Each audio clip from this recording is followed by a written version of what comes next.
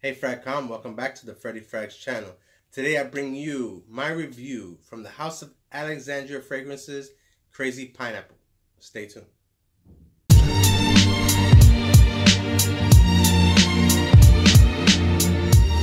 So Crazy Pineapple was launched in 2017, I believe, maybe the beginning of 2018. And it's created by Hani Hafaz. I believe that's how you pronounce his name. Hani, if you're watching, which I'm sure you are, I'm sorry if I butchered your name. He's the director, creative director, perfumer, owner, CEO. He's everything to the company, and we appreciate what you do for the community and what you bring out, and your customer service is A+. Just quickly, I want to give you the presentation of Crazy Pineapple. Typical Alexandria fragrance box, size of your bottle, logo of the house, silhouette that holds the bottle in, and as always, Alexandria fragrances. Perfume is key to our memories. The bottle holds straight in here. I didn't put it in there now just because it's a little difficult to pull out. I'm going to give you an idea of what it looks like. Fragrance name there with the generic Alexandria fragrance and the notes here on the side. Label, typical atomizer. If it's all about the bottle for you, this is not going to be impressive.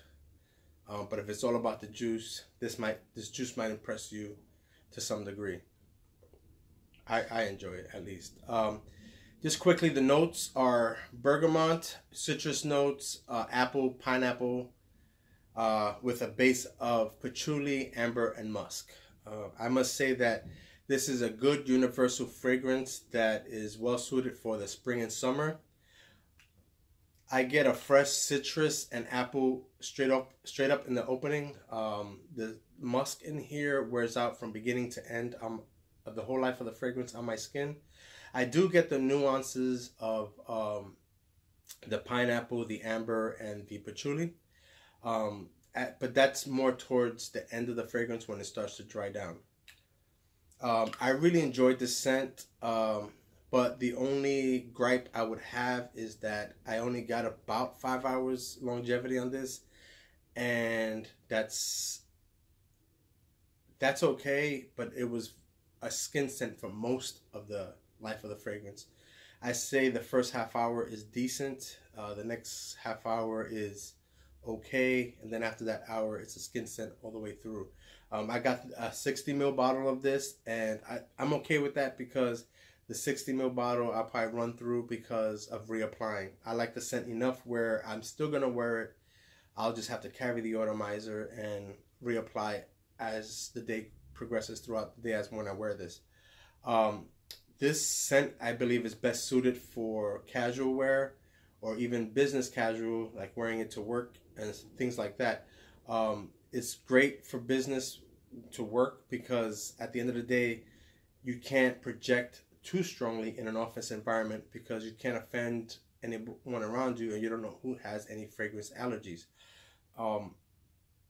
With that being said, you're going to smell good to yourself. You reapply at lunchtime. At no point will you project enough to offend anyone, even if not. But to be honest, I think that this scent it's not going to offend anyone. I think this is a well-blended scent. I think it smells really, really good. Again, the only issue I have is the performance. It's not loud enough, should I say. I would rate this a 7.5 out of 10 just because of that performance issue. It may not even be an issue. It might be soft by design.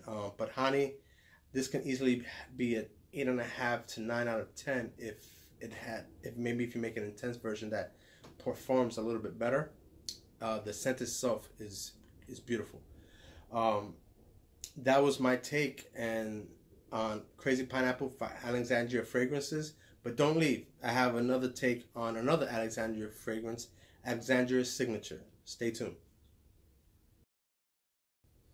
So welcome back. I hope you guys stayed around for the second half of this video. This is more of a quick take on another Alexandria fragrance. Again, the box is the same. Just this one's a little smaller because it's a 30 ml bottle that I got of this. Again, it's hard to remove them out of these boxes, but I do appreciate the box just because it helps preserve the scent and through shipping, right? So again, same thing. This is Alexandria fragrance, Alexandria signature. The notes on this one is vanilla. The notes are vanilla, sandalwood, and citrus. Now, this was one of my go-to scents in the fall. You can see I did rock a good amount of it. I get a nice vanilla, creamy sandalwood, and spices. I don't know where the spices are coming from, but I do get a little bit of a spicy vibe to it. I don't smell citrus notes per se, but there is a little bit of a zest in there that breaks up the heavier notes, so it makes it a little bit more aromatic. This is another one that I believe Hani did great.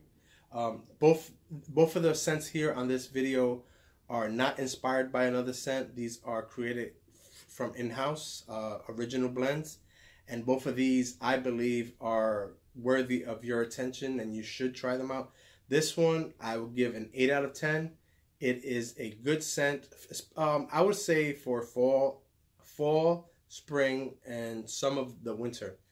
At the end of the day, this was, like I said, one that I went to often. It's in my realm of fragrances that I like, and it just works. This was a good one. I suggest you give it a try. So, till next time, peace, stay blessed. Don't forget to rate, comment, subscribe, hit that notification button. All your guys' support is very much appreciated, and let's go and you know, increase our numbers and become more relevant into this FragCom. So again, peace, stay blessed, and I'll talk to you guys soon. Later.